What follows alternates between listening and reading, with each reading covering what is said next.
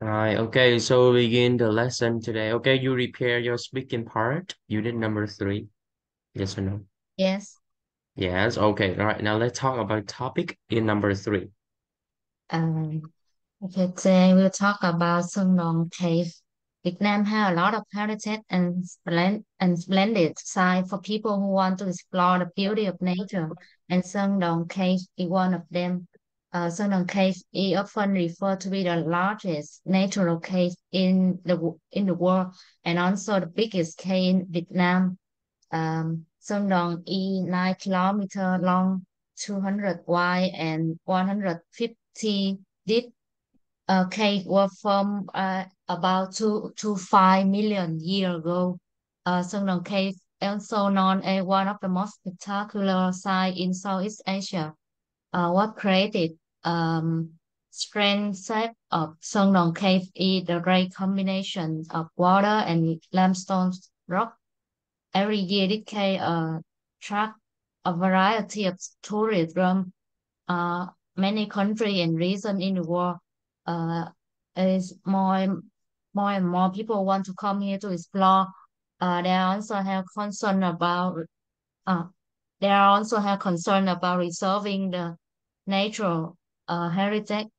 So each of us should raise awareness about maintaining and reserving natural heritage as well as self-concert whenever travel. Mm-hmm. Thấy And thấy that's thấy it. hay. Mm-hmm. Dạ, đó là Okay, all right. First one, talk about the content. Okay, you have a good content and so cover all the information about Sơn Đoòng. Yes, good job about content. However, number two, I talk about the flow of the speaking.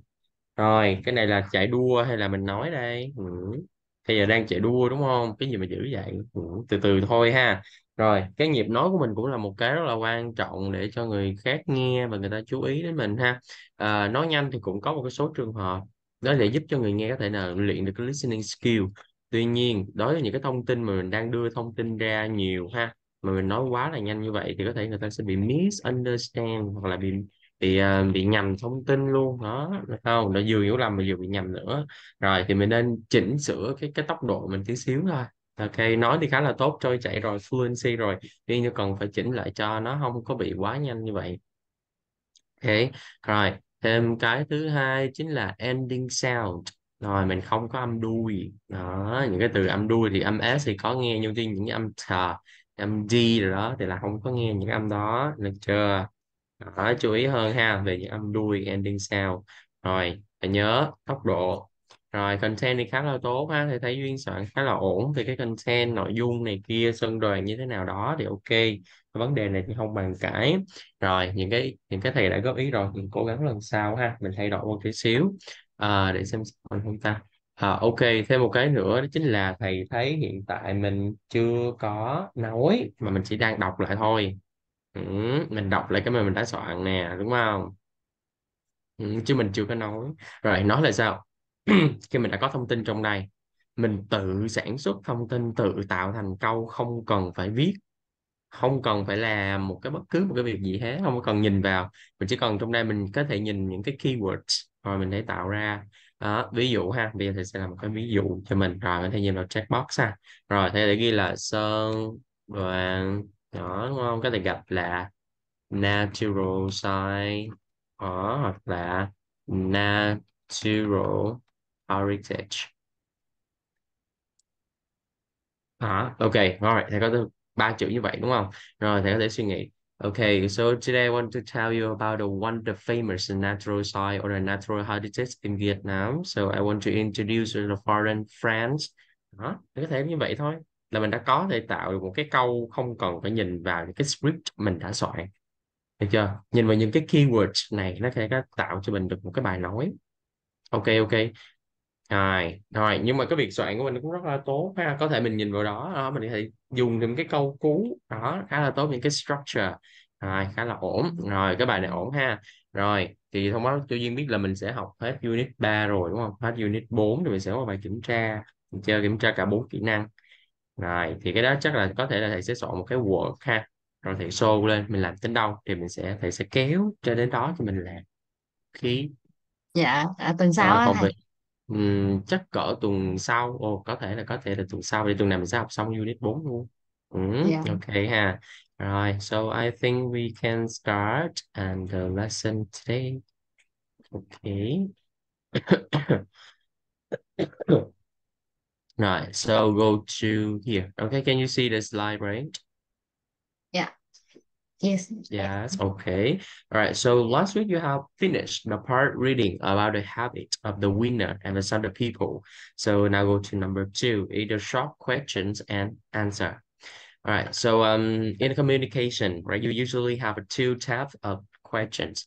The first one is yes no questions, and number three is direct questions. Sorry, number two.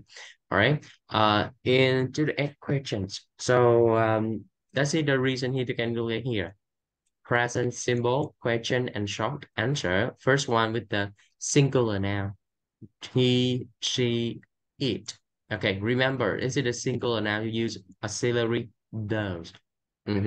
Rồi, ở phần này thì chị đang nói đến cái phần làm việc dùng động từ thường thôi ha. Chứ thầy chưa nói đến cái vấn đề là thầy sử dụng cái động từ to be, được chưa? Rồi mình đang học về cái vấn động từ thường.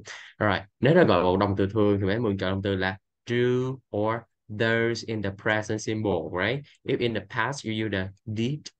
Okay, right. So here, look at the example you have. There he live with his parent. There she live. Does she like London? And there's it open late. All right, in the question form, you have do or there before. Ok, nếu ở đây nó chỉ có do, there thôi thì nó hơi bị ít ha. Rồi, để thêm ha. Đây là do nè, cộng với we, you, they. Oh, sorry. We, you, they. And blood.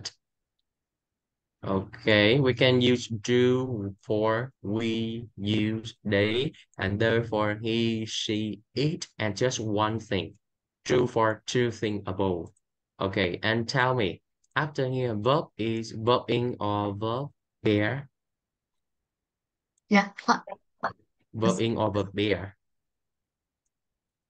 after what?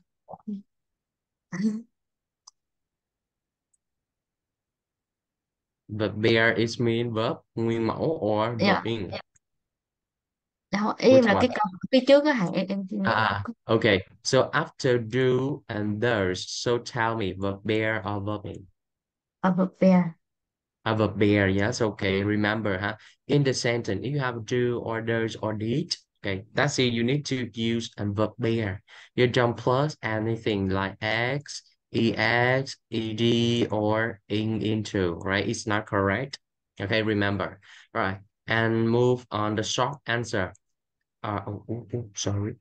Okay, so yes, easy. Huh? Yes, he eat or it does or yes, we you they do, right?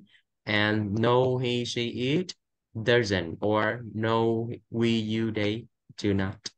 All right, very easy. So can you make for me two sentences, two questions using the do question? Sorry, using the yes no question. Two questions using the yes no question.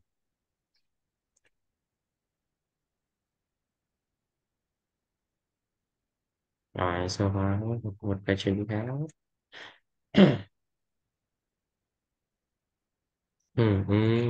Easy, take it easy.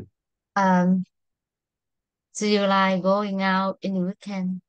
Yes, all right. Do you like going out to the weekend? Yes, okay. All right, using for me, the subject is he. You the Does subject, she you, okay, continue. does she love cooking? Does he love cooking? Yes, okay. Does he love cooking? All right, so move on. Number two. Okay, sorry. In the yes, no questions. Okay, so tell me. Rồi, nếu mà ta hỏi một câu hỏi yes, no question thì đố Duyên. Cái thông tin nào là cái thông tin người ta chờ đợi nhất?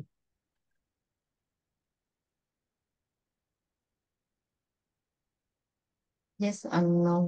Đúng rồi, hoặc là yes hoặc là no. Rồi thường ha, trong giao tiếp thì mình sẽ trả lời trực tiếp, rồi mình đừng có dài dòng, bởi vì người nước ngoài người ta sẽ không thích dài dòng. Đối với một số văn hóa như là Western culture, right, they didn't like so go a circle.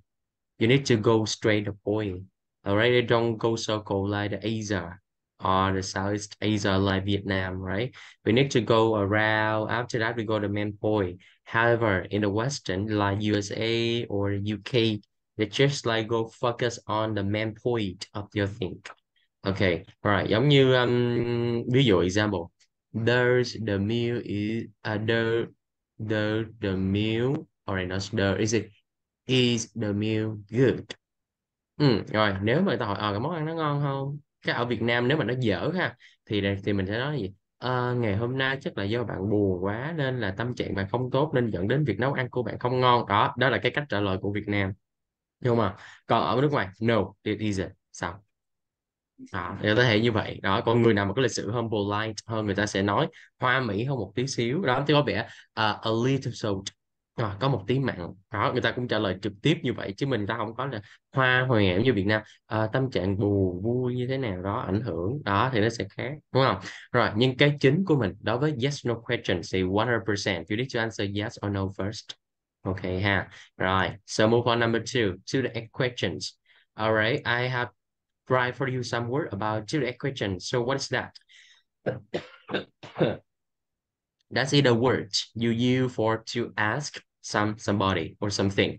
You have what, where, when, why, how, and which, and all of them begin with the letter W, H, right? And so here you call it see WH questions.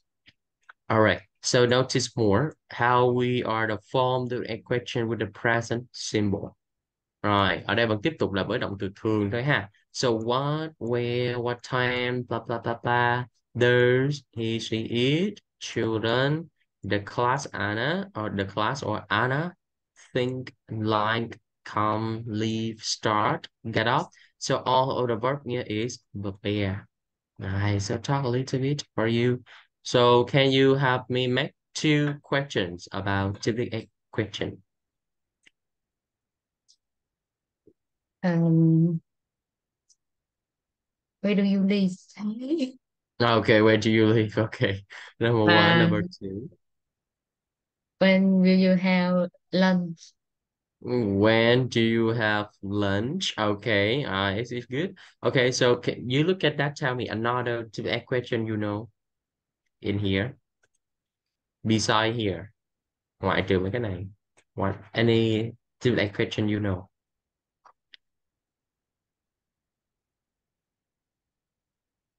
How often or sorry, so anything else? Um, who? Oh, yes, good. I see who. Okay, continue. More. You have a lot. Um, Rồi, hỏi độ thường xuyên nè. Asking about the frequency.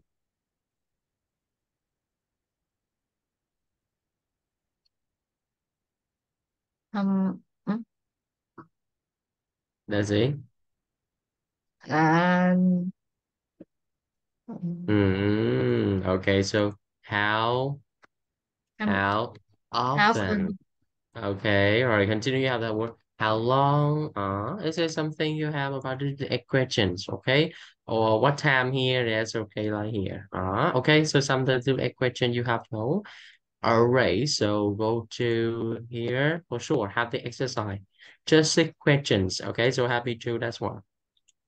Right. Okay. Choose. Let's see. Do or don't. Does or doesn't.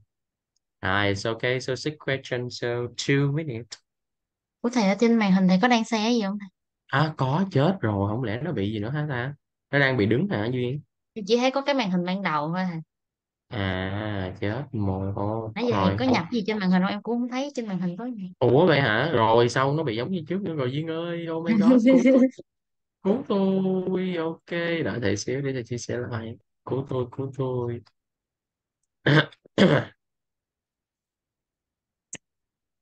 Thầy. Dạ Ok. rồi, dạ rồi, nó lên rồi. Rồi, giờ thấy đúng không? Ok. Rồi, so now do the exercise here, right? So complete for me. Okay, you have 2 minutes ha, so you can complete that. Để thầy bấm thử qua slide coi nó có qua không nha. Wow. Dạ qua, dạ qua. Ba đúng không? Ok. Ờ. Ủa hay là cái này có phải trong sách không thầy? Sao nó ở đâu em không thấy? Nó ở phần trang một trăm mấy, thầy cũng không, thầy À, cũng dạ, quên. dạ, em thấy. Thầy xem thầy cũng không nhớ là một trăm, trăm mấy.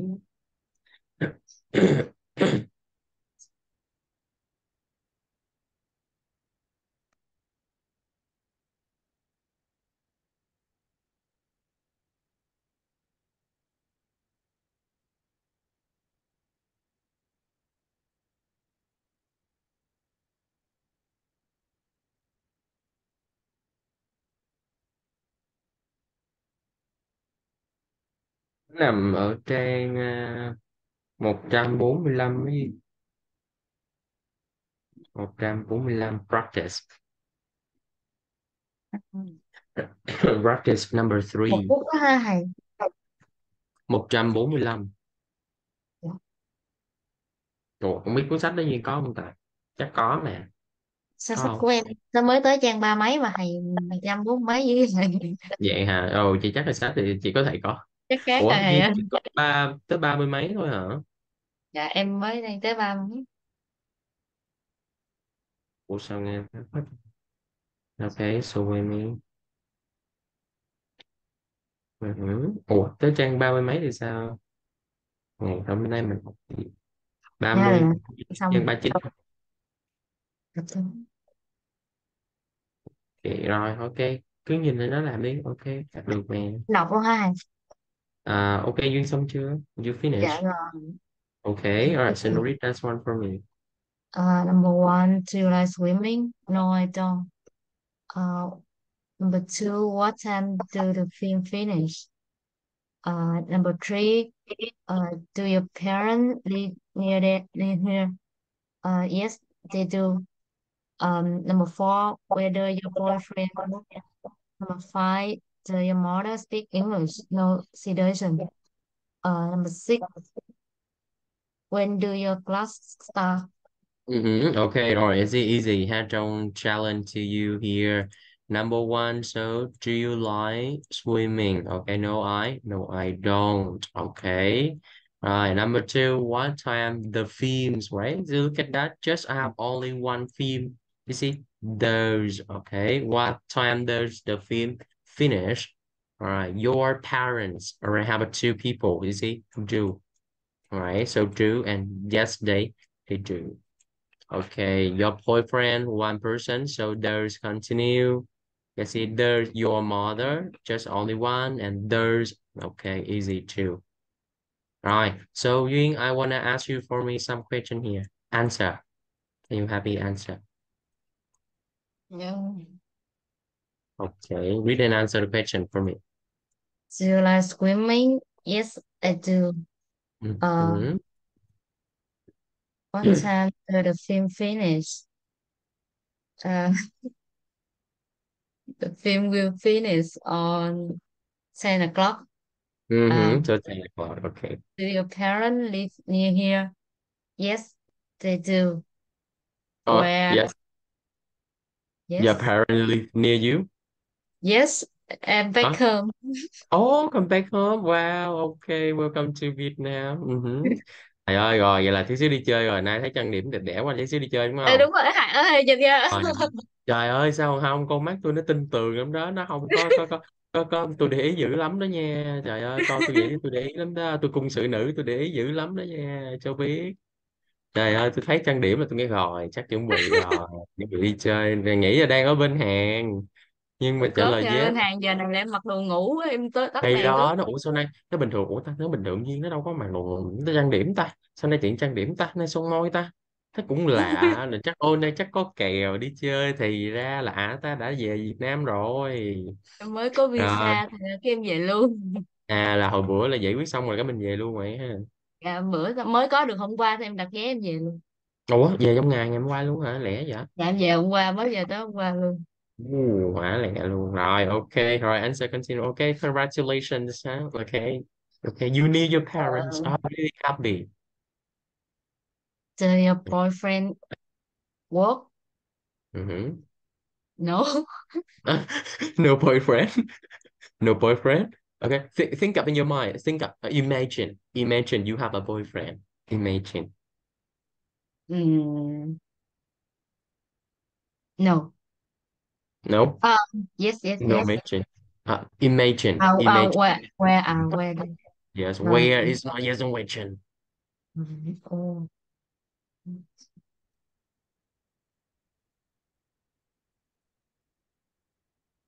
um, he was he worked at home. Work at home. What? So what do he do? If you say that, okay, what do he Um, do? he will he will do work like using computer a lot. Mm-hmm. Is your meaning IT, right? IT. IT or something related to computer. Yes, okay, got you. Yes, imagine that's your boyfriend in the future, right? So why Mm. you don't say your boyfriend is the director? It's mean giám đốc. Why? Why you don't think that? Or you think this is the president, chủ tịch? Okay. Have or my boyfriend is a businessman. This happens somewhere you have learned or you need number one, right? You can think that. Okay. All right. And number five. So your mother speak English? No, she doesn't. Uh-huh. So what about Um, your father? no, no, he doesn't. No, Joe. Okay. So what does your parents do? My parents, um, I can say they do business, their own Uh, business. oh, what do they do? You misunderstand. So what I Oh, mean, right? You have the sentence like here. What do they do? What do your parents do? Okay, you can help me translate in Vietnamese. What does it mean? vậy là không phải ba mẹ em làm cái gì? No, Ừ. okay. What does it Ừ. mean? Câu này nó đâu đâu đọc đang hỏi là vấn đề là ba mẹ đang làm gì đâu. Đang hỏi về cái gì ra? Okay, I want to ask you, right? So what do you do? And you answer, I am a student, okay? And you think what does it mean, the sentence À, here? vào job. Yes, asking about a job, right? If you ask someone doing something and you have a sentence, what are you doing? Okay, you ask in the time, the person doing something, right? And you use the present continuous. Right, so tell me again. So what do your parents do?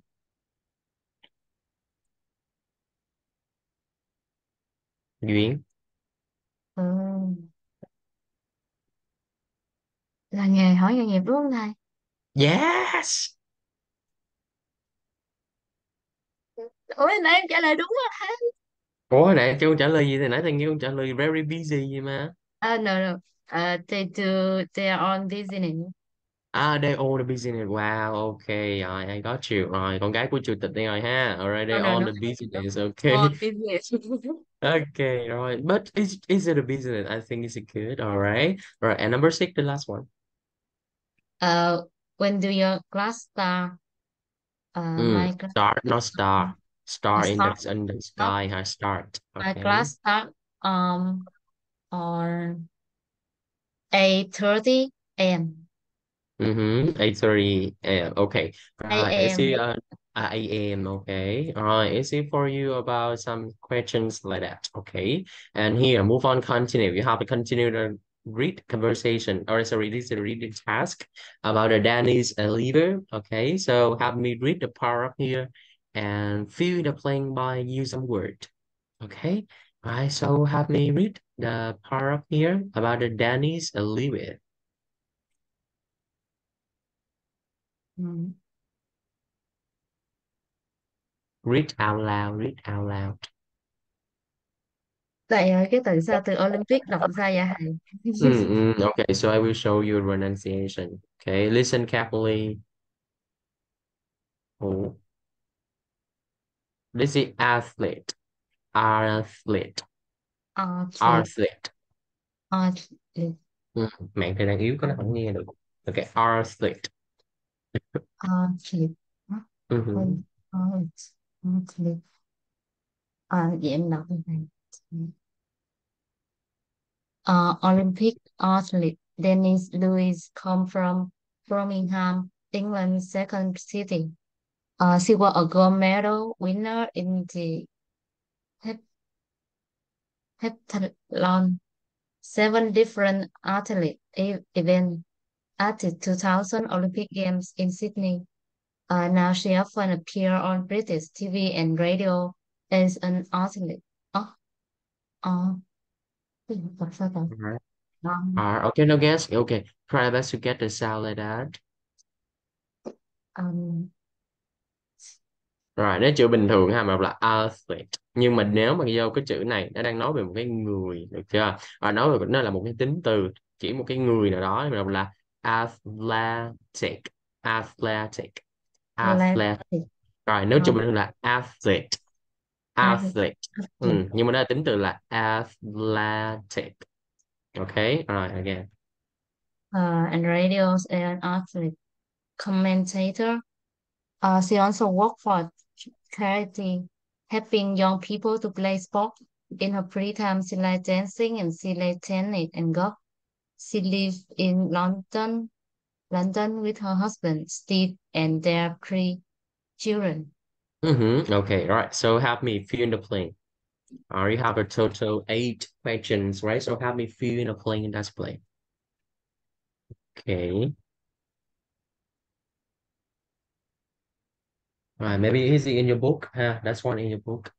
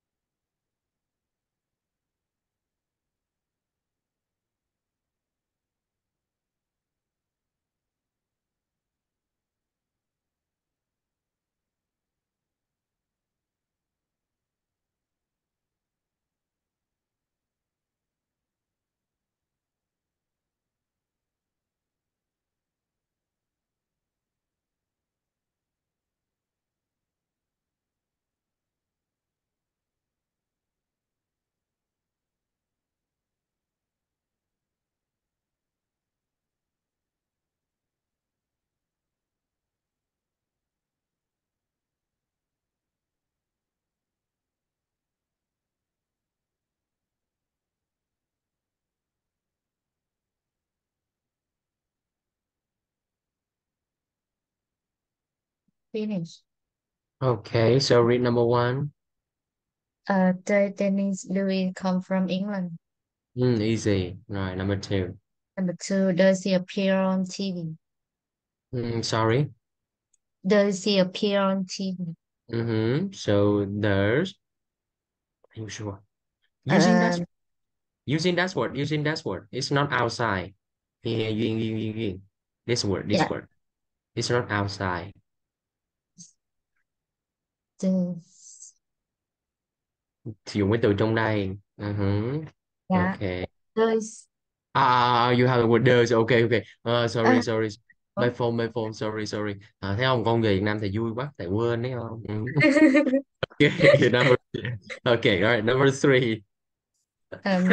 who does he work for?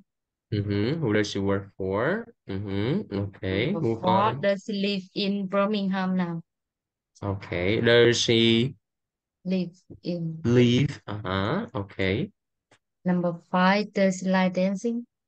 She like dancing. Okay, remember ending sound Duyên. Not lie in Vietnamese. Like, Like. does he like dancing?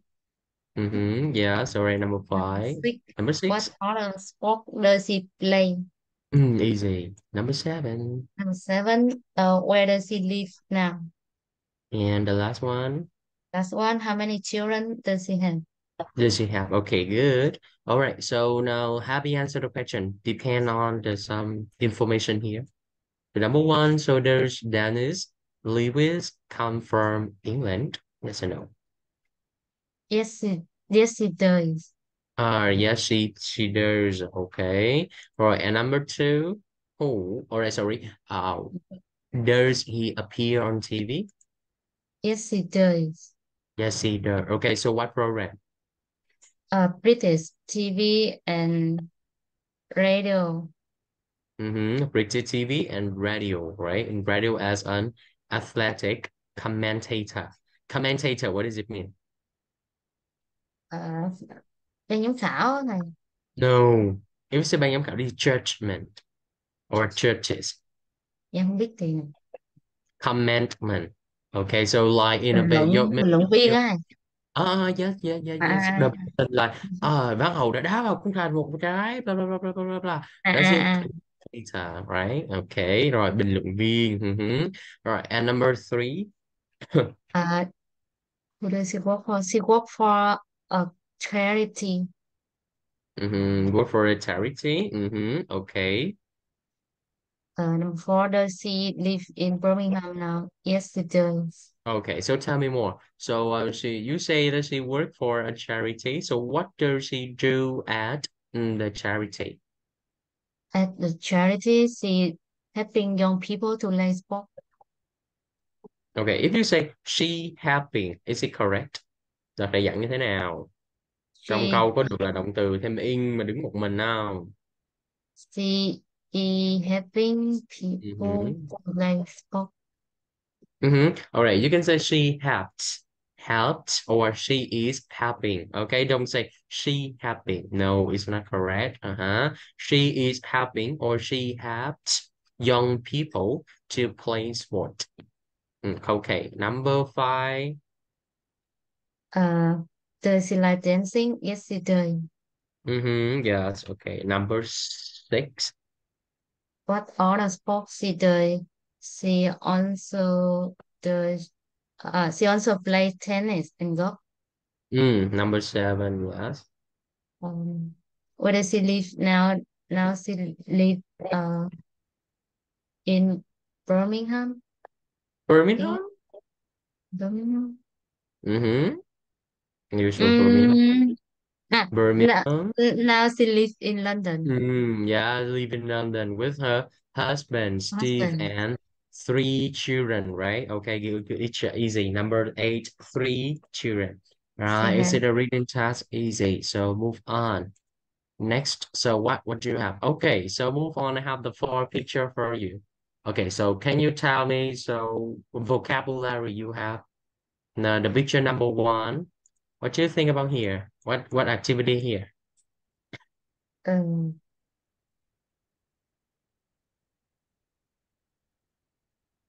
What it's activities? it's not surfing, right? The surfing. Anything Not else? surfing, right? Not surfing. Um, it doesn't look like a bowl.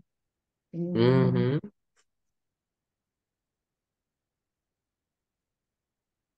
Does it correct me? Does it surfing? All right, surfing. Okay. This is the activity they usually got at outside or at the beach. Maybe you could cut that in on the beach. Okay, and so Vietnam, you don't have a lot of activity like that. You just have like a balloon. This is a balloon and go fly on the sky. It's not the activity here because very dangerous for the a master people. Rồi, những người không chuyên thì cái này rất là dangerous. And number two, what about here? What do you feel about the picture? cooking. So cooking. Hmm?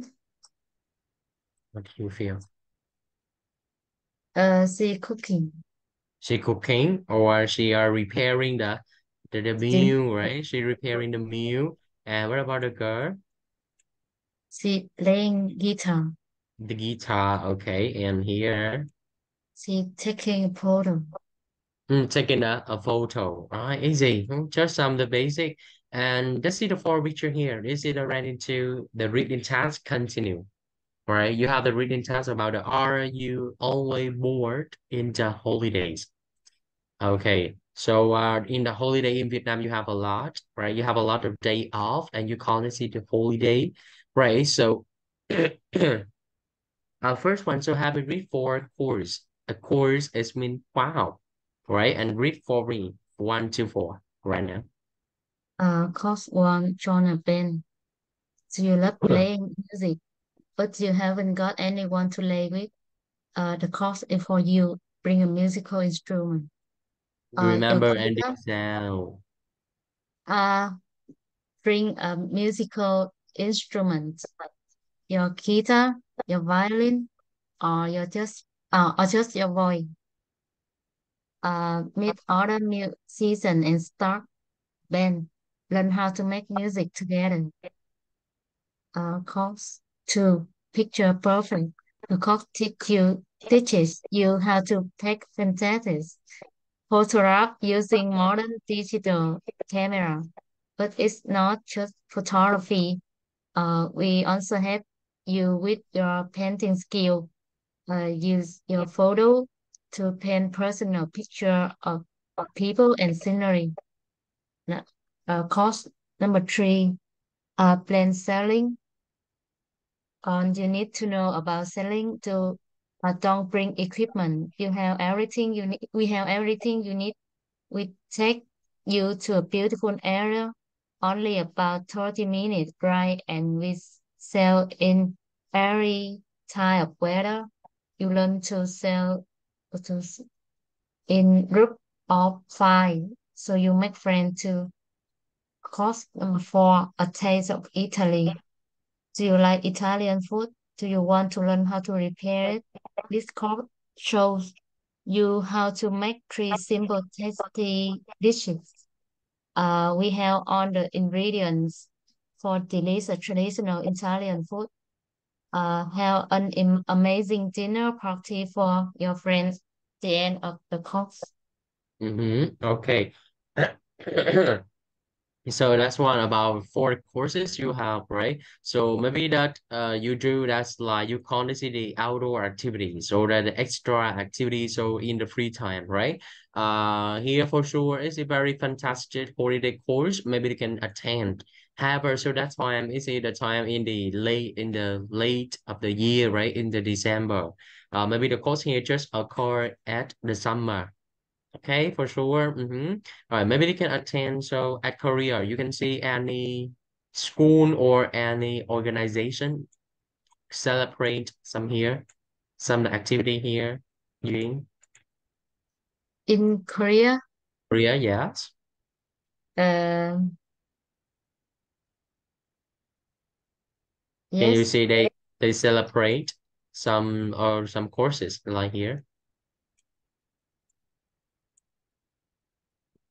mm, no, I don't No, have.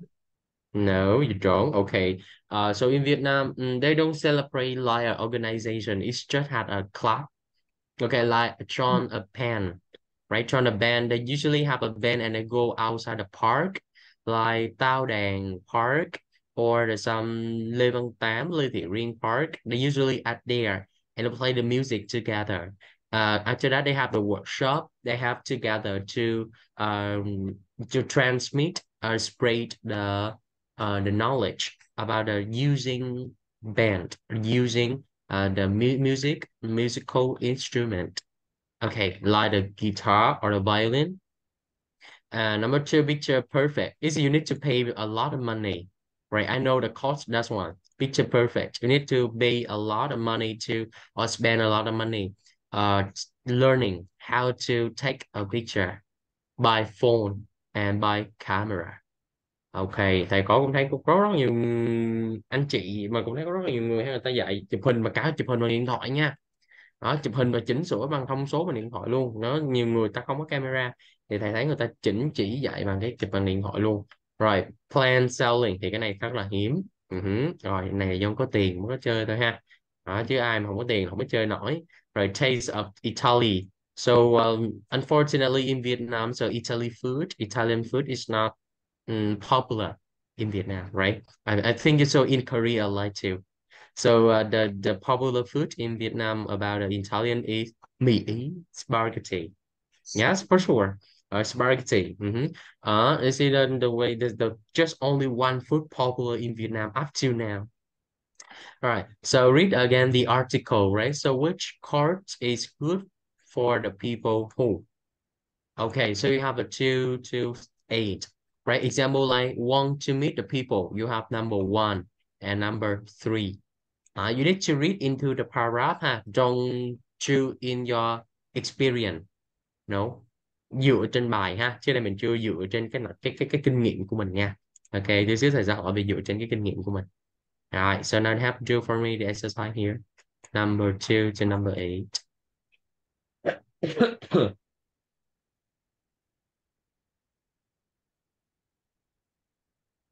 Bên hàng bên kia đang lạnh lắm ông Nhi. Dạ âm độ quá thầy, trở về đây Âm bị độ. sốc nhiệt.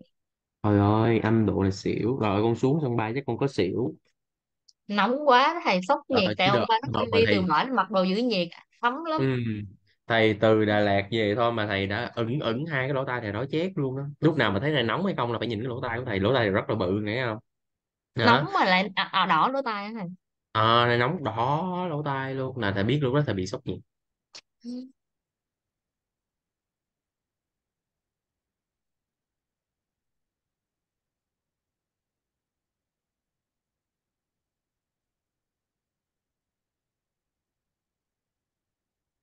Rồi Duyên ở chừng nào Duyên đi? Em ở được hơn 2 tuần. À ok. Nếu mà con muốn mà tuần sau mà có muốn chơi với gia đình á thì cứ báo thầy ha, không sao hết. Dạ không, buổi sáng thì cũng không có, nhiều khi đi nhưng mà Nhiều khi đi cà phê rồi đó.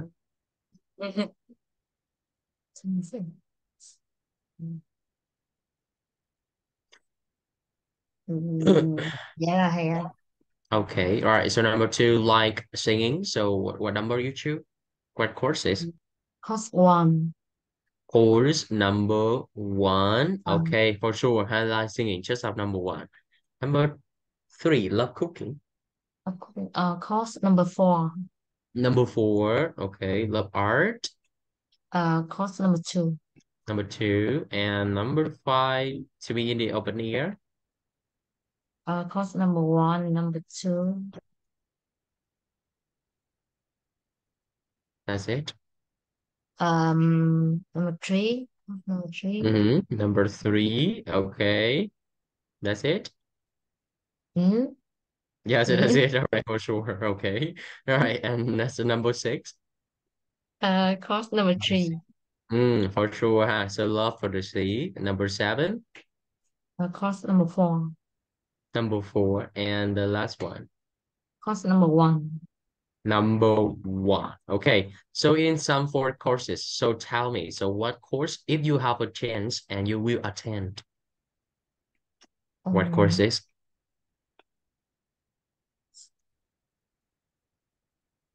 Course number two and number four. Okay. Picture perfect and a taste of Italy. Why? Tell me. I want to take course number two because whenever I hang out with my friend and they ask me to take for them a photo, I I always have a lot of complaints. So I want to take this course. Okay, okay, I got you. All right, I sympathy you about as well. Okay, the word here, dumb, not them. For them, not them. Okay. Okay, for sure. I have a chance to have go on a field trip, right? I take a picture for my friend. They like chửi me a lot. Okay. They say that oh, you take a picture very bad, but it's very good. And after that, they take that as an avatar on Facebook. Rồi thì chụp rất là đẹp mà không biết lúc đó cái đó nó chê hay chê thảm thiết luôn á, thầy muốn bỏ về luôn không muốn đi nữa luôn á. Nhưng mà rất là đẹp, cuối cùng nó cũng lấy cái làm avatar thôi, nói gì mà nó chê thầy. Thầy chụp đâu có tệ, nó chế thầy. Okay, alright, and number four, a taste of Italy, so why you think that? Because I like cooking, so definitely I will choose a course related to cooking. Okay, good for sure. Okay, then me too, right? I choose the course number four. I choose the course number four too because I like you. I live far my house, right? I need to cook by myself, and okay, for sure. I think the people live in the south of Vietnam really like cooking. I feel that some of the people, right? So a lot of the girl more than the boy. Yeah, but I like to cook a meal very much. I cook a lot of delicious traditional food in Vietnam. Okay, right. It's a basic reading. Move on. Next one is okay. Let's say listening. You have the four picture. They are for people. So now, okay, so for people want to do a holiday course, listen and to make a note what each person like and doesn't like. Okay, so take first one for me. So what the person like and doesn't like. You have the four people, Lucy, Chuan, Tom, and Karsa. All right, so now try to listen, all right? And after that, you have the two question more. All right, so now have me listen and make for me what each person likes and don't like. Now let's start. Sorry, I share the music. I share the sound. Okay. My name's Lucy. I'm from Australia and I love being in the fresh air. I don't like being inside. I live in Sydney, so I'm always at the beach and I love swimming and being near water generally. I like scenery too, but the sea's my favourite. My name is Cassia. I am from Brazil. I think I'm a very creative person. I love working with other people to create something wonderful, a work of art maybe, or some beautiful music. I don't play an instrument, but I sing and I love dancing too. I am Juan. I am Spanish. I am a student at university. My subject is art history. I love music, I love painting, but I want to do something quiet, something artistic. I don't like being with a lot of other people all the time. I like being alone sometimes, so I can think and look at beautiful scenery or something like that. I'm Tom. I'm a professional musician, a very friendly person. I like meeting people and I like learning new things. I enjoy going out with friends, maybe to a bar or to a restaurant for something to eat. I like good food, but I don't like cooking. Okay, you want to listen again? Yes. Yes. Yes, okay, you should fast, right? So again. Unit 4, Recording 6. My name's Lucy. I'm from Australia and I love being in the fresh air. I don't like being inside. I live in Sydney, so I'm always at the beach and I love swimming and being near water generally. I like scenery too, but the sea's my favourite. My name is Cassia. I am from Brazil.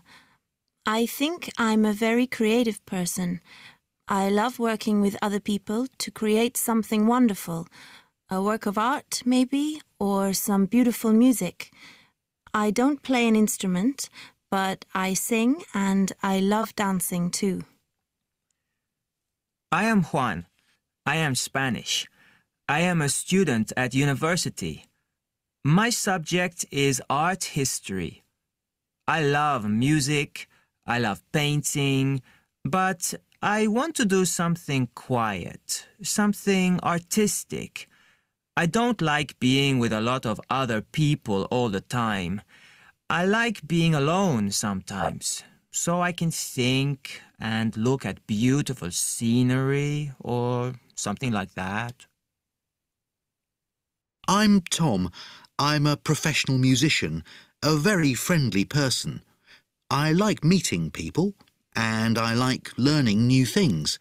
I enjoy going out with friends, maybe to a bar or to a restaurant for something to eat. I like good food, but I don't like cooking. Okay, finish. Yes, I'm finished. Okay, right. So, what about Lucy? So, talk about Lucy first. She live in Sydney. She loved being in this in the fresh air. She Mm-hmm. don't like being inside. She loves swimming and like scenery. Yeah, like scenery. What does it mean, scenery? Scenery. What does it mean? Phong cảnh này, ngắm cảnh này. Yeah, sorry, the scenery means phong cảnh. Alright, quay đó là phong cảnh ở biển. Okay. Alright, what about the casa? She she like she like working with other people. She like art and beauty music.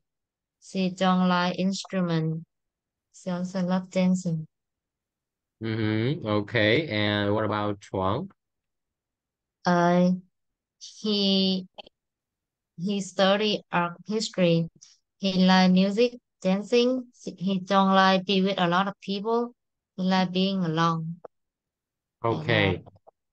So you remember, so what course he attend?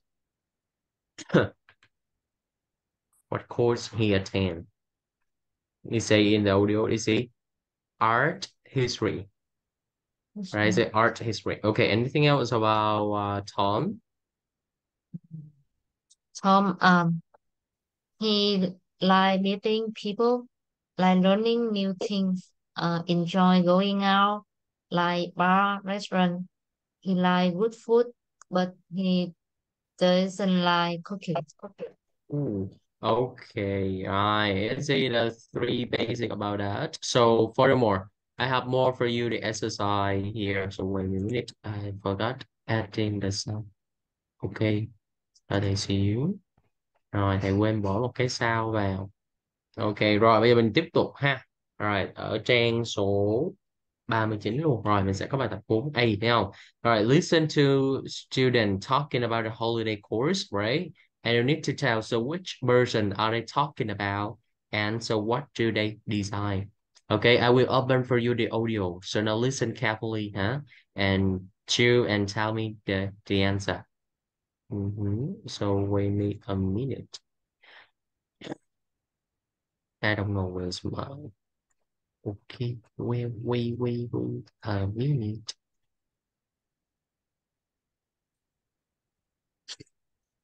Đợi thầy add cái audio vô cái nha, cái tiền thầy đâu để nó Yeah. mất tiêu rồi.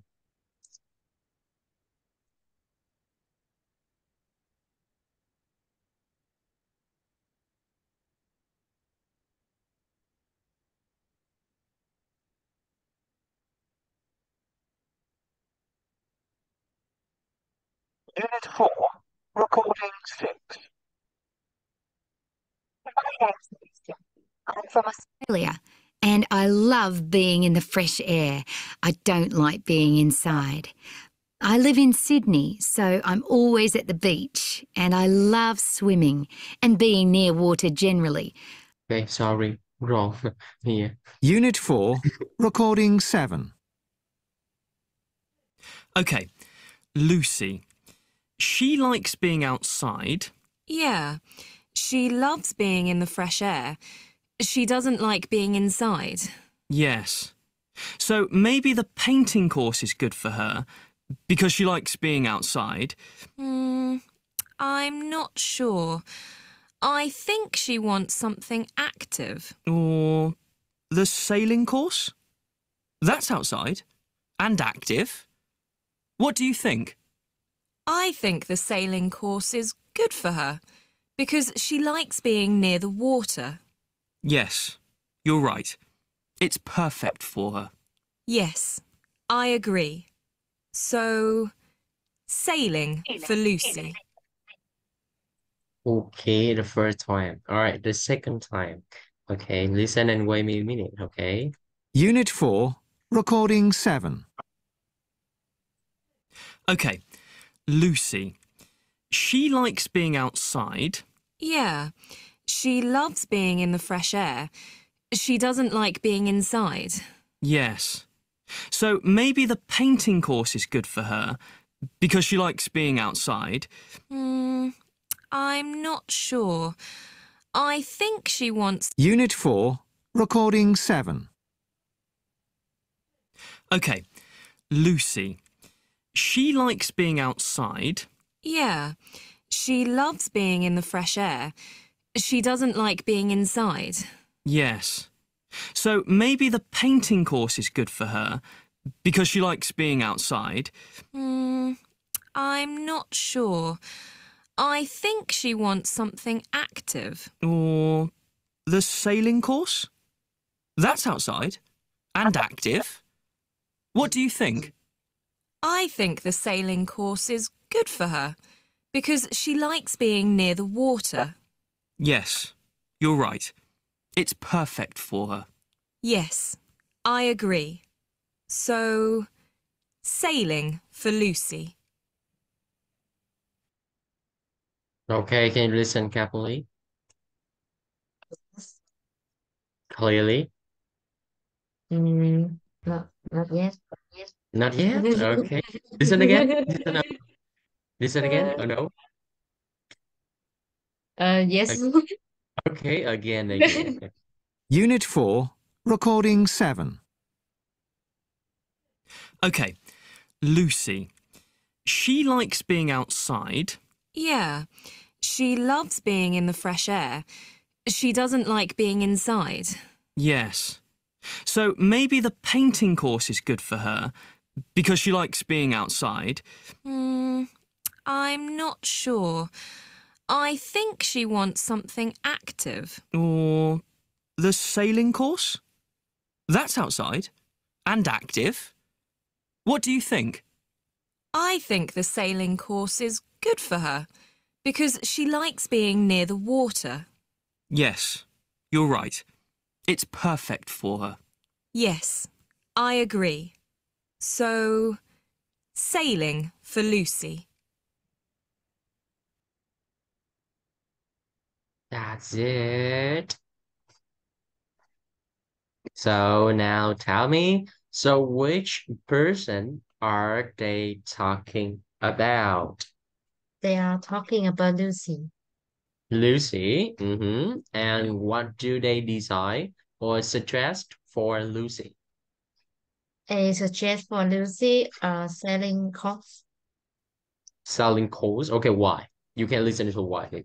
Did they tell you need because to attend us? because she like being outside and Mm-hmm. something they think she like something active, so they suggest a selling course and also because she like being near water. Yeah, so right. And I see the course is selling it is suitable for Lucy, right? Okay, so now listen from the part first and check, right? Unit 4, Recording 7. Okay, Lucy. She likes being outside. Yeah, Okay, let's say Lucy, do you like outside, right? Continue. she loves being in the fresh air. She doesn't like being inside. For sure. Is she here they talking about the Lucy, right? For sure. Okay. Right. Is it and they want to describe him need to attend the course selling course uh because you tell very good because you like the outside thing, right? They really active and you need to attend the selling course. Right. Is it a speaking task to you? Right. So here, imagine that you will have a holiday course. All right, imagine. Tưởng tượng. Okay, rồi bây giờ tới lúc mình phải tưởng tượng này ha. So imagine that you will have a holiday course. Talk about your holiday course you will attend. Okay. In the speaking task, remember have three part. Okay, introduction, body, and conclusion. Okay, only have three part. Remember. Okay. Right. So now I give you 5 minutes. Enough. 5 minutes to repair. It's okay. It is It's okay. Okay, enough. maybe you can do more. If you finish, you can say yes for me, please. Okay. Right. So now maybe you write in your iPad, but don't look at that. Read all of them. I try the best. Okay. Don't read. Don't read. Just speak. Right. Okay. So now let's do it.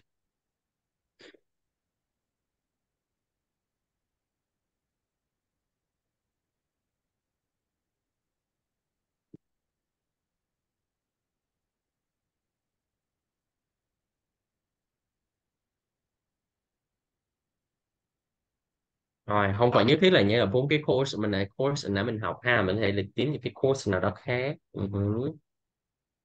Tự chế á thầy. Ừ, tự chế đi chứ đâu cần gì nữa đó đâu.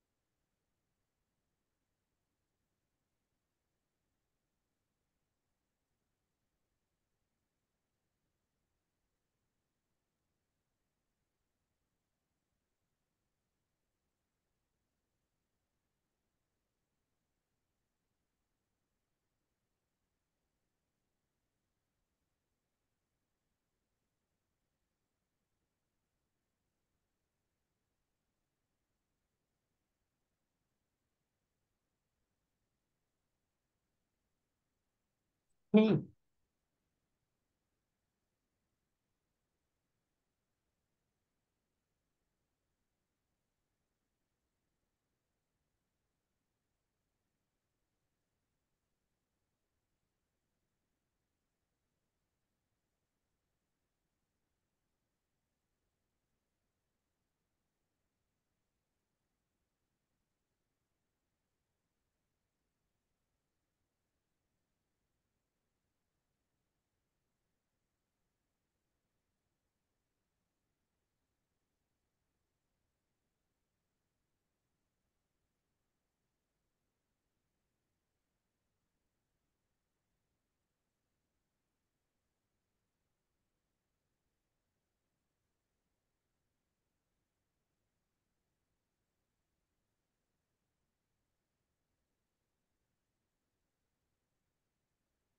Ừ.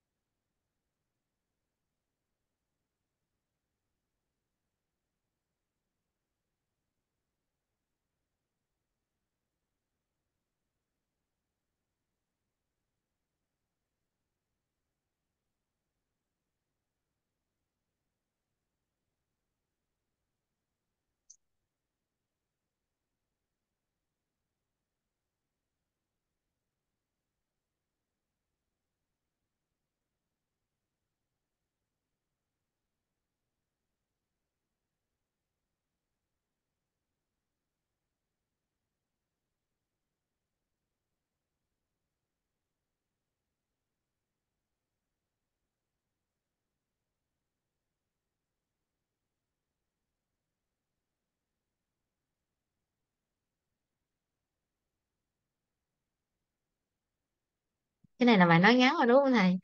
Yes, alright, don't need to too long, okay. Em cũng không nghĩ về dạng này, em có mấy câu rồi. Okay, okay. Right, so now let's talk. Um, okay, we'll talk about a holiday course. If I have if I have a chance to attend a holiday course, I will uh, Attend. attend to if I have a chance to attend a holiday course, I will choose uh the course related to exercise because Excellent. because I don't want to spend all day on the bed. So I will choose a course like, do you know, boxing, kickboxing, yeah, something like that. Because I have I have uh, a chance to do it before, and I think it is quite interesting when I do uh, this course. I think I will improve my health and learn how to protect myself, learn how to focus on the um, on um, On, focus on. on the aim, and more flexible. So, Okay. And so it will be so this course will be an ideal holiday course for me. okay, this is ideal course, okay. You say that course you want to attend is the course about the doing learn more doing exercise, right? Okay. You don't say exercise. If you say exercise, it's not mean thể dục. It's mean bài tập. À, Do exercise have another meaning, okay? All right, learn how to do more exercise, okay? All right, good for you. Maybe you can develop your idea like when you attend the discourse, right? You can search or understand more about a diet, about a diet, about a menu for the diet, and a balanced diet. Okay, so I have a word for you. This is balanced diet. Okay, so in that one, they can send you about a menu. About some food is healthy food or unhealthy food. It's like a formula. It's been công thức, right? About the calories of the food, the amount of the water. I say help you eat and to drink. You balance your diet, or to balance your weight. All right, as you can develop more you can say the reason. All right, I think you need to tell more the reason, so why you need to attend that, and you tell the reason, right? You can say more because you have a lot of indoor activity, or you say you are really you extremely busy, or hectic schedule. For here you have the word hectic schedule. Ừ. Rồi, hectic schedule, it means bận rộn. Hectic nó có nghĩa là bận rộn đó ha. Nó bằng với chữ busy. Okay. Alright, I have the hectic schedule. So I don't have I don't spend a lot of time doing exercise every day. Or you can say more I spend most of time working or studying.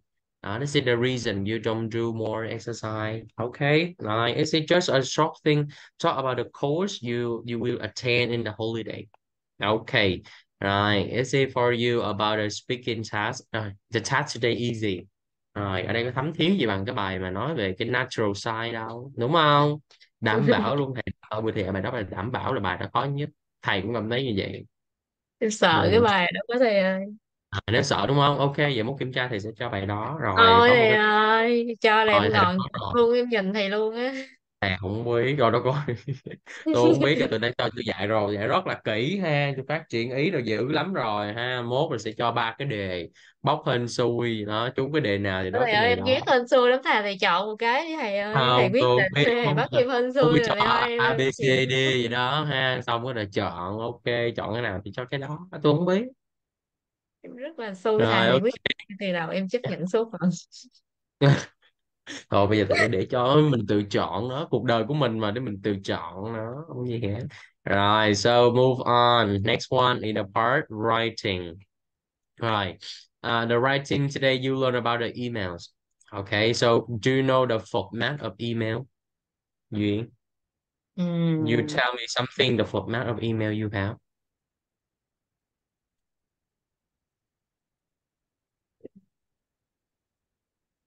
Right, so remember, there's something you have in the email. When you want to send an email to another, what do you need to have? Rồi đối với cái kỹ năng email thì hồi xưa mình học á thì sẽ không có đâu, nhưng bây giờ đã đổi sách rồi, thì các bé lớp 6 rồi bắt đầu biết email rồi đó con, hiểu chưa? Lớp 6, lớp 7, lớp 8, lớp 9 là đã bắt đầu biết email rồi, lớp 10, 11, 12 là biết essay. à, Đó là học là học một chia ra 4 kỹ năng, không phải viết bình thường đâu. Right, so now think up, right? You can think up. So what do you have or including in the email?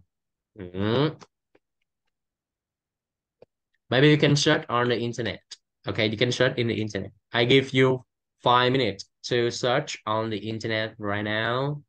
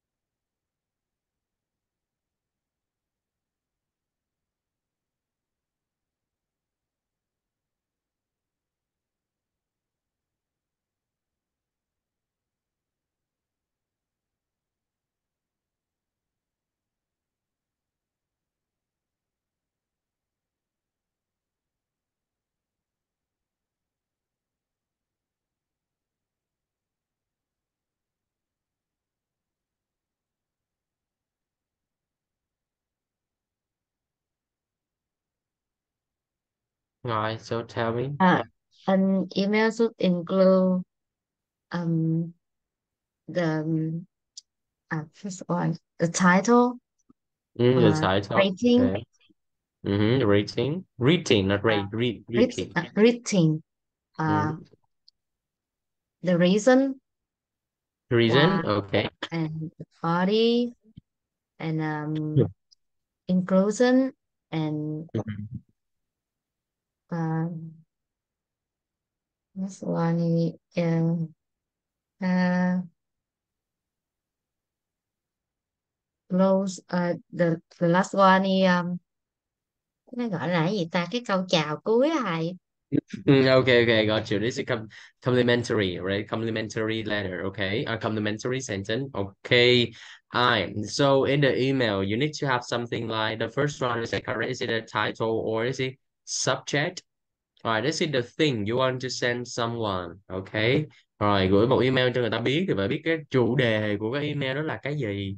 Đúng không? Không thể nào mà gửi một cái email mà không có chủ đề gì hết. Ví dụ như mình muốn nộp CV đi làm đi, đó thì cũng ghi là CV cái gì đó pa pa pa pa, hoặc là nội dung muốn nhận material, học liệu để học bài đó, mình có phải gửi email cho giảng viên thì là gửi là gì ta, học liệu môn gì đó, ngành gì, lớp gì đó, bla bla bla. Phải còn một subject thì giáo viên hoặc là giảng viên hoặc là người nào đó, một công ty nào đó người ta mới trả lời mình, chứ không không mà để không có cái subject, không có cái title, người ta không biết là cái gì hết.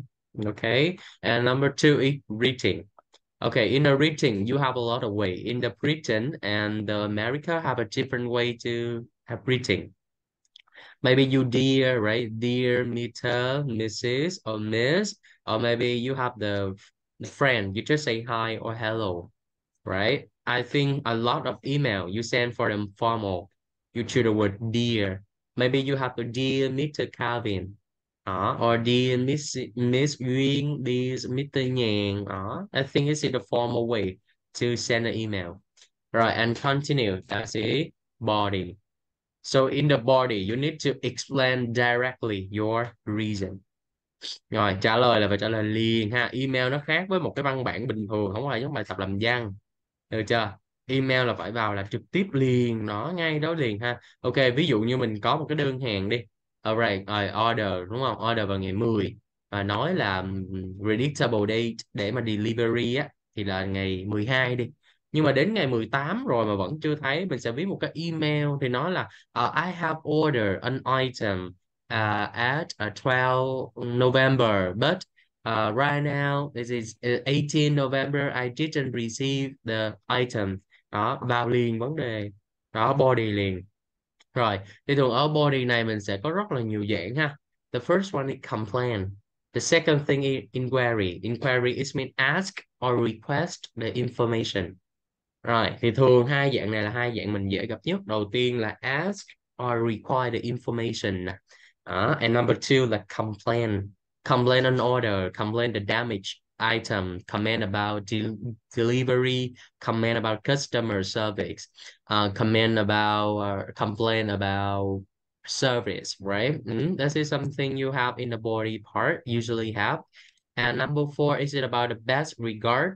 The best regard or sincerity. It's been the complimentary sentence. Rồi, thường cái dòng này nó có nghĩa như Việt Nam là thân ái, trân trọng. Đó, đây là những cái phần mà mình có rồi. Không biết đó Duyên đi, nếu mà mình làm hồ sơ con có còn viết email không? Ờ, Hồ dạ sơ mình không, đi ạ. này. Viết giới thiệu bản thân, kế hoạch học Ừ. tập hay là phỏng vấn. Mình có viết email không hay là mình chỉ cần phỏng vấn này kia thôi? Hay là Dạ con không biết, con làm qua em trung nói là gian? viết một cái bản kế hoạch học tập rồi viết một cái ờ, cái gì ta, giới thiệu bản thân, viết xong rồi đến lúc phỏng vấn mình cũng sẽ nói đại loại gì, nhưng mà mình cũng viết ra phải viết. Ok. Tại vì nếu mà thường đi mà để sang học bổng để đi học du học đó ha, thì mình phải viết một cái email đó, email đó và trong đó nếu mà có muốn đi được á thì email đó phải có người, người sao ta, người cái dạng như cái người mà qua trung gian, như cái người mà giúp mình biết được cái đó đó, thì thường những cái người đó phải là những người có tiếng thì cái khả năng đậu của mình để đi du học nó cao hơn. Đó thì đó là về Anh và Mỹ ha, còn về Hàn thì thầy không biết. Đó thì thường phải email để mình xin học bổng và mình xin được cái tài trợ được đi du học, chứ không phải là mình muốn đi là mình đi đó, nên là phải còn khá là khó đối với Anh và Mỹ đó, đi du học kể cả đất nước Canada hoặc là New Zealand hoặc là Áo nó cũng vậy đó. Rồi, so and the last one is the signature. Signature is the important thing in the end of the letter. Luôn luôn ha, trong một cái bài email, một cái email mình gửi phải gồm có, tệ lắm là phải có greeting, rồi phải có body, rồi body là chắc chắn rồi ha. Rồi best regard, một cái này nhớ viết cũng được, không thì cũng không sao, bởi vì mình không chuyên về vấn đề là viết bên email nhiều, business correspondence đúng không, nên mình chỉ cần viết nó tương đối thôi. Và nhớ cái signature đều phải các bạn có ha. Rồi, viết tay hoặc là chèn viết máy thì cũng được, ok. Chèn máy như việc Alice ở đây thì gọi là viết máy nè. Còn viết tay thì mình có thể chèn được với chữ ký riêng của mình, đó là bên bộ phận email. Rồi, bên bộ phận đó người ta sẽ làm được cái phần đó. Ok.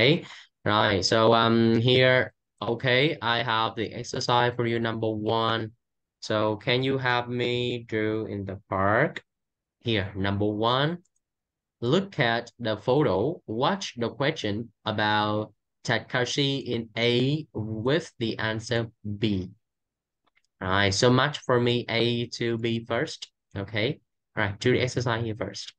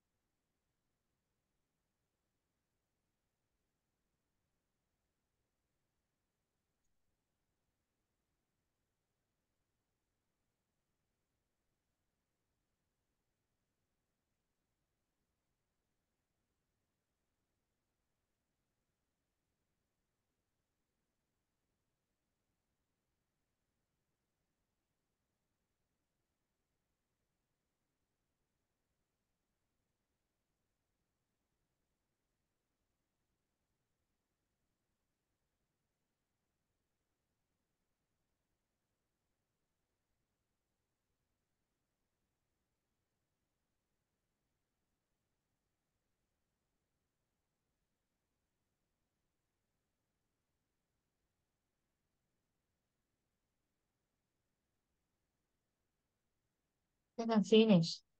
Oh, very fast. Okay, all right, number one. What's his name? His name is Takashi. Okay, this is one C. Okay, continue number two. Number two, whether he come from G. He come from Okinawa in Japan. Good job. Number Okinawa. three, whether he live now. F.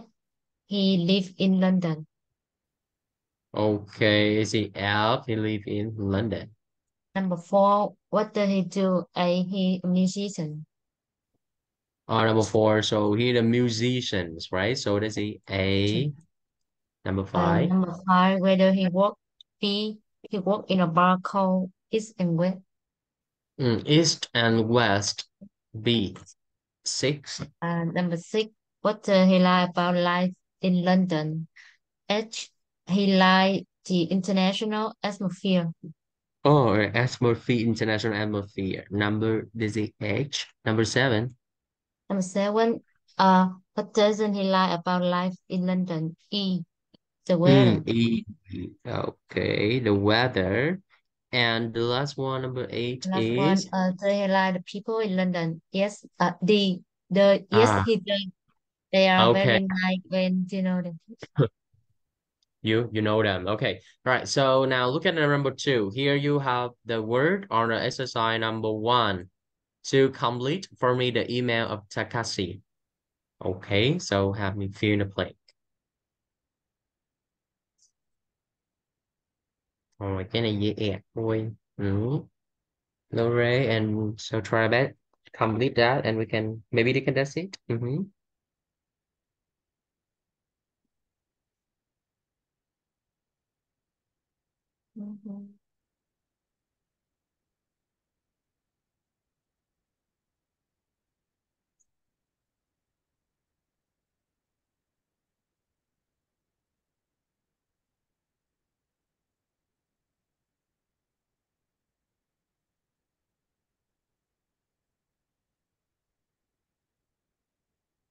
Yes, I'm finished.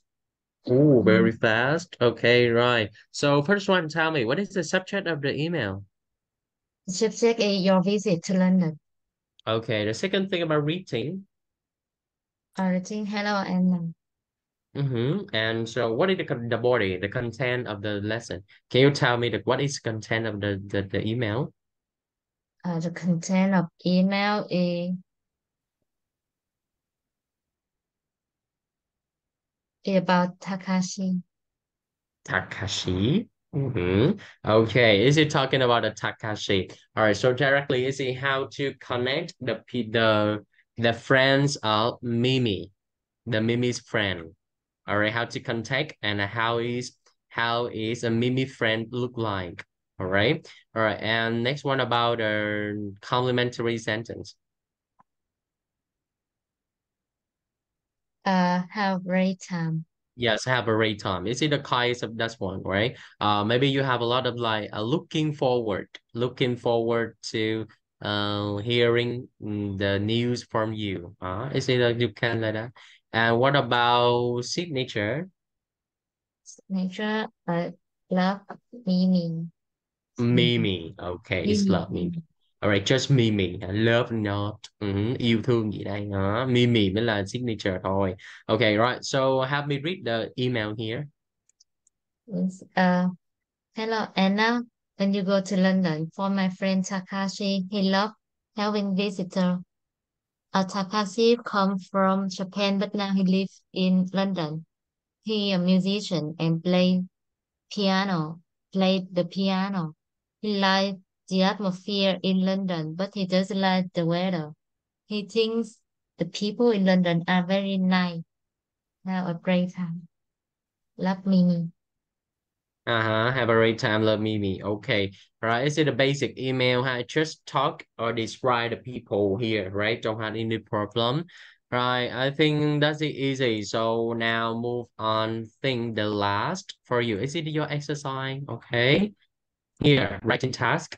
Write an emails to send your parent to tell a trip that you visited last year. Rồi, ở đây thì một cái email hả? Rồi cái gì đây? Cái gì mình nhắn bạn đây? Cái gì đây? Rồi, đó là một cái email ha, viết ở một cái nơi thôi mà mình đã đi từng năm rồi. Đó, mình kể lại cho ba mẹ mình nghe. Rồi thì em đang mình cũng giống như một cái phần speaking của mình, nhưng tuy nhiên phải chăm chút về phần grammar rất là nhiều ha. Và từ ngữ như thế nào, cái form như thế nào. Rồi cái bài này là bài để mình chuẩn bị trước, ngày mai vào mình sẽ viết ha, ngày mai mình sẽ vào mình viết lại và thầy sẽ sửa lại trong cái writing task. Rồi và có thể mình sẽ đi nửa bài của unit 5 để cho hết tuần sau, rồi đến tuần tới mình sẽ làm một cái bài kiểm tra, được chưa? Ok, rồi Dạ. chụp cái này lại đi ha, rồi về nhà mình làm bài chuẩn bị trước thôi, mai bắt đầu mình mới làm. Ý rồi mình đi chụp lại Chuẩn nha. bị thôi đó thầy, chứ không phải là nói thầy. Ủa chứ không phải là Chuẩn mai. bị, ý là chuẩn bị ngày mai á, chuẩn bị ngày mai, chuẩn bị cho ngày mai. Ok, prepare for the tomorrow. Ok, rồi Dạ. xong chưa? Chưa. Rồi đấy, rồi ok, ngày hôm nay thôi mình có nghỉ sớm 2 phút đi cho đi chơi nè. Đó, thôi là đợi bây giờ là nôn nao muốn đi chơi chứ gì đúng không? Nay đi đâu Có. đây? Chưa đi đi lăn lăn quanh người nhà này nhà kia chơi thì đi À, ăn. như Việt kiều về nước vậy đó ha, Việt kiều về nước, Việt kiều về nước thì thăm họ Hàn đâu đó, đó Việt kiều về nước. Ok, rồi thôi hôm nay chắc mình nghỉ sớm 2 phút đi ha, có gì cho duyên ăn uống rồi đâu mình còn đi chơi, mới về Việt Nam hôm qua cũng còn mệt mà. Ok, Ừ, dạ.